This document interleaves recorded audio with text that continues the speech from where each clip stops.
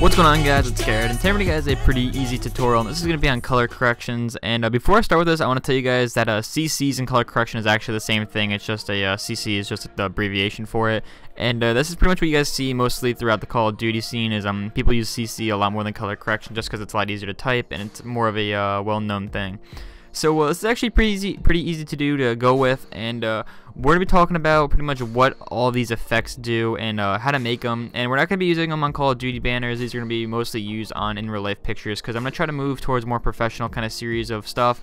When I get my new computer, I will be doing more Call of Duty stuff, but for now I'm going to be using my laptop, and this will be the alternative.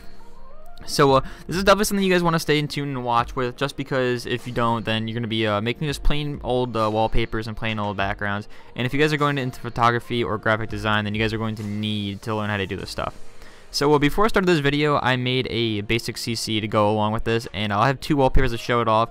And you guys can see that it's a really different kind of feel to it. So if this pops up, this Windows thing, don't mind it. It's going to pop up every now and then. But it pretty much changes the colors and it enhances a lot of things. So I have two wallpapers to show you guys what it looks like, so you guys can see right here. It doesn't look as cool, but when you click on this one changes it by a lot. So what you guys want to do to make these CCs is you guys want to open a new tab on Photoshop and open it like 1280 by 720. It doesn't really matter, and then just put a different wallpaper into like a HD waterfall wallpaper or something with a certain kind of mood of colors, like cool colors, warm colors. And if you guys don't know what those kind of colors are, I definitely watch videos on color theory.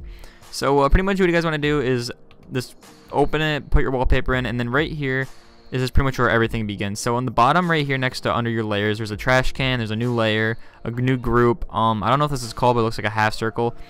Layer mask, effects, and then your link layers. So you're pretty much going to be only messing with these adjustment layers, and it's really easy to do, and you pretty much just make as many as you want. So I'm gonna go through a couple of them with you guys right now and show you guys pretty much the basics of it. So how I start making my color corrections is I always click on hue and saturation first, and this is when you guys want to make your colors a lot more vibrant than they are, and it kind of grabs the attention of someone's eye when the colors are so much more vibrant. So for right here, when you guys open it, there's a little tab will come up, and there's going to be little dials in the middle of everything. So if you drag it to the left, it makes it more of a black and white, and then if you drag it to the right more, it makes it more color. So when I do saturation, I usually leave it on about 20, and then right here, lightness, you guys can mess with it, make it brighter, make it darker. It's pretty much up to you. I kind of just keep it the same. So next thing you guys want to do is click back onto this adjustment layer, and then you guys can click exposure. And exposure is pretty much the light and the color and how much it shows off.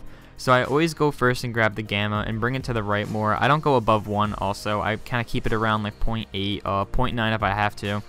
And this is pretty much just making some things darker, like the under the tree limbs go darker, and then where the light hits, it goes lighter.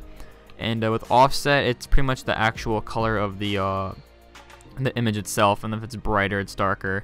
And I kind of put that back to the same. And then exposure is pretty much the same thing with this gamma, but it's more of a defined kind of thing. So I don't really mess with that too much. If I do anything, it usually goes to the left, just because it's more of a hassle to mess with exposure. So you guys can tell already that we already have these two colors, and it really changed it out already. But what you want to do is keep going back into it, and you guys are pretty much not limited to anything, and there's so much stuff you guys can do.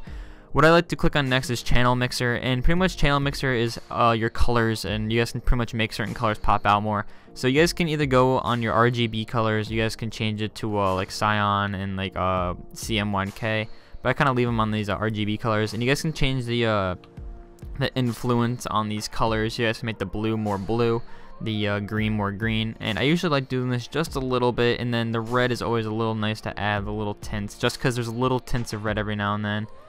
But I'm gonna move it to the right, actually, make it a little lighter, just because there's little reds right here. They're a little too dark for me. I make it a little brighter.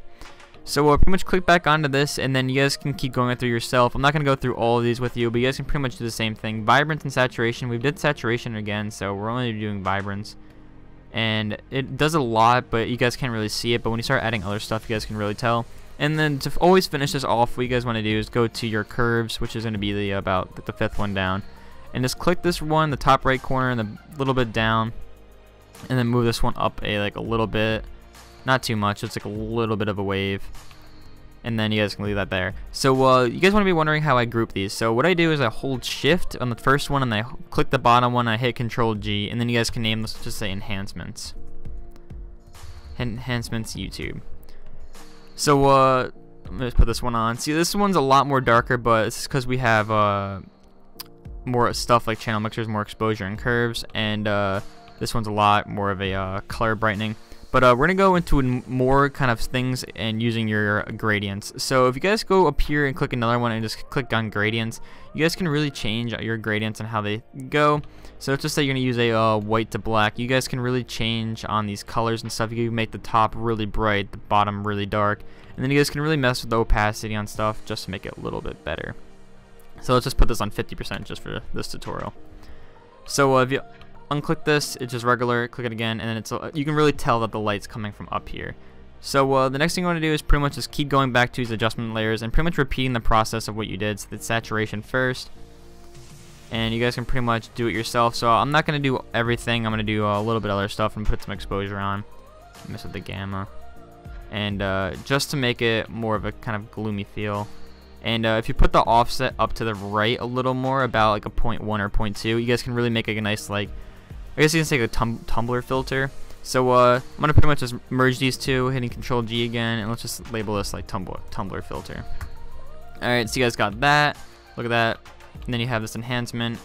So this is pretty much you guys can do. And then the last thing I'm gonna show you guys is pretty much black and white filters. So you guys are probably wondering why you guys would want to do this with Call of Duty, and it makes your banners a lot more expressive and stuff. So the last thing you guys can do is click on black and white, and if you guys just put a regular black and white, it doesn't really do anything cool. It kind of just keeps it there. What you want to do is try to memorize the colors that you guys always see. So there's a lot of blue and a lot of cyan, and there's a lot of green, and sometimes there's a lot of yellow, but the yellow really doesn't pop out, and then the red, you want to bring to the red a little bit because it just takes out more highlights.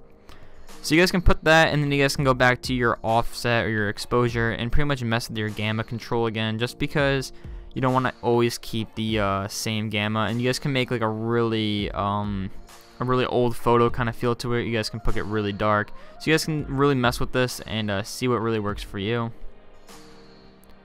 So we put it here and take the exposure up, so you guys can leave it like that. So you guys can really tell that putting these things on always works. So let's put black/white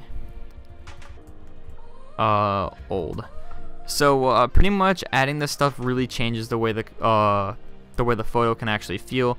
And let's just say you put one of these on, and there's always stuff you guys can do. If I have my stock pack open, which I do, if it opens, there it is. You guys can really add stuff. So let's just say we're gonna add this blue displacement. Let's throw it in just for kicks and giggles. I don't think it's gonna take up a lot. You guys can really just put this stuff on and then change it to like linear burn and mess with all these sizes, linear dodge add, and you can put this in the corner and lower the opacity, and it really just creates a nice like old feel. You guys can see it looks kind of like a scratch film, and it's really nice to do. So now that I've done that, you guys want to like actually wonder how to pretty much save these. So what I do is I usually just keep the background the same thing I was using before, and then I'll label this like don't touch, and then I'll keep all these here. So pretty much all these just change different things. If you guys are doing this for, let's just say, a banner or for something more intense, what you guys want to do is make these CCs while you're making the banner, and it really helps out just the whole entire feel of the banner. And you never want to keep the same colors of your banner. You always want to make them enhanced a little bit. Like people use Magic Bullet looks all the time, but this is pretty much the easy way in Photoshop to do it, and there's really nothing else you guys can do. So the last thing you guys probably could do if you want to do anything is put like a nice little Gaussian blur around the corners. So let's put this like around 2.5. Hit enter. Take like a big enough circle, like around, let's just say like 1500. And just kind of click in the middle a couple times. Computer's a little laggy. And oops, pretty much just does it. Oh man. But it'll literally just blur the edges, and you guys will have your whole thing. What are you doing? Alright, well, I'm gonna let this load, but I'll talk for a little bit while it loads. So pretty much this is basically what you guys want to do, is just make little like CCs while you guys are making these wallpapers. And the reason behind this is just it creates more of a custom feel to everything. It's a lot nicer to add rather than just putting stuff randomly.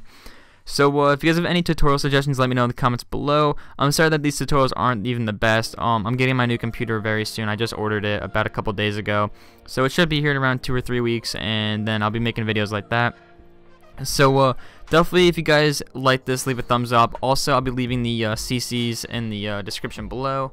See, now it loaded. Now it's gonna click like 100 other times. And you guys can pretty much download the CCs in the description. And definitely, if you guys are having a hard time using these, let me know in the comments below. Just because it's really hard to do sometimes, and you guys really have to master your own banner and banner style. So that's pretty much the only thing I can say. The last thing I want to say to you guys is definitely remember what colors you guys are using. It's really important to feel this and find out like what other colors are. Like you guys can know there's greens here, but there's gonna be a little like brown, but that's actually orange and red mixed together.